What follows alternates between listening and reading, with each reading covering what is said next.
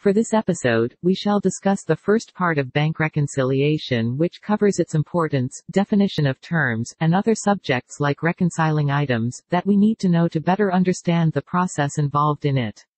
The purpose of the bank reconciliation first and foremost is to be certain that the company's general ledger cash in bank account is complete and accurate.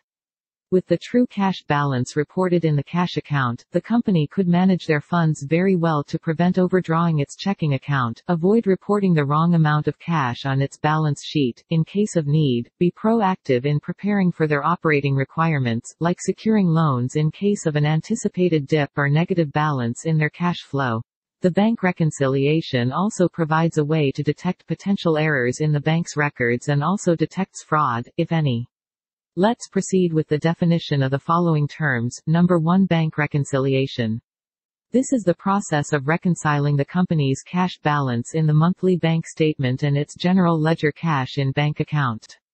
To accomplish this, the items representing the difference should be identified, analyzed, and classified into two groups. Number 1. The bank reconciling items, and number 2. The book reconciling items. Number 2. Reconciling item. This is a difference between balances from two sources, that are being compared, which in this case are the bank statement and the company's general ledger. Number 3. Bank reconciliation statement. This is a schedule or summary report prepared by an accountant where the different reconciling items or differences between the cash balance in the bank statement and general ledger of a given period are identified and classified, resulting in the reconciliation of the ending balances of the two documents. Number 4. Book balance. This is the balance of the company's general ledger cash in bank account. Let's assume it is a checking account. Number 5. Bank balance. This is the cash balance shown on the monthly bank statement. Number 6. Bank statement. This is the document received by a depositor from a bank which summarizes deposits, other credits, withdrawals, and other debit transactions pertaining to a particular bank account of the depositor. The company may have as many bank accounts as it is allowed to maintain in one or several banks, in which case the company will have as many bank statements as the number of its bank accounts. Number 7. Bank reconciling items. These are transactions that are recorded in the company's general ledger cash in bank account but not recorded in the bank statement. Examples are outstanding checks and deposit in transit. Number 8. Outstanding checks. These are checks issued by the company to its suppliers and/or creditors and recorded as a credit to its general ledger but not yet presented to the bank for deposit or encashment by the payee. Number 9. Deposits in transit. These are cash and checks received and recorded by the company as a debit to its general ledger, for deposit to its own bank account but not yet presented to the bank for deposit, or already presented to the bank but not yet credited to the company's bank account, usually due to late deposit. Number 10. Book reconciling items. These are the transactions that are recorded in the bank statement but not recorded in the company's general ledger.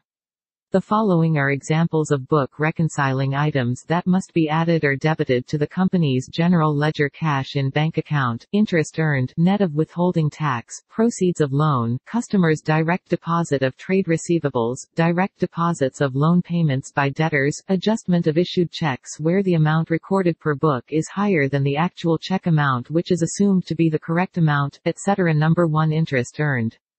This represents interest earned by the company for its savings, time deposits, and other investments in various bank instruments such as treasury bills, if any. This is a book reconciling item, hence, must be added to the company's book balance. The entry to record the transaction is debit cash in bank and credit interest income for the same amount credited in the bank statement within the accounting period. Number 2. Proceeds of loan. The company may sometimes secure loans from their bank, which when approved, the proceeds are usually directly credited to their account. The entry to record the transaction is a debit to the company's general ledger cash in bank account and credit notes payable or other more appropriate account title representing the liability of the company to the bank. Number 3. Direct deposit fund transfer by the customer. Sometimes, customers pay their credit accounts by depositing or transferring funds directly to the company's bank accounts. The entry to record the transaction is to debit the company's general ledger cash in bank account and credit accounts or notes receivable account for that particular customer. Number 4. Direct deposit fund transfer by the debtor. Sometimes, the company's debtor, as distinguished from customers, pays its liabilities by depositing or transferring funds directly to the company's bank accounts. The entry to record the transaction is to debit the company's general ledger cash in bank account and credit notes or other receivables account for that particular debtor. Number 5. Adjustments to checks. Though it rarely happens, sometimes a company may occasionally record its issued check incorrectly. When that happens, the company must adjust its book balance to correct the error.